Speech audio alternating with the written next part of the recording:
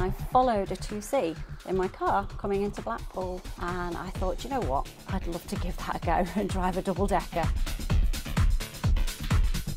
Started 2006, did conductoring for a little bit, then went on to do the driving. Basically, we're here for driver support, especially like maybe new drivers that have gone through their mentoring, with that little bit extra support for them. It's definitely not a desk job. Basically, we can be out helping out with diversions, changeovers. If there's been any incident, we can actually go out and do a duty. I love my job, and Blackpool Transport have been so supportive with everything through the pandemic, and they're really supportive when it comes down to personal issues. If you've got any problems, there's always somebody you can talk to.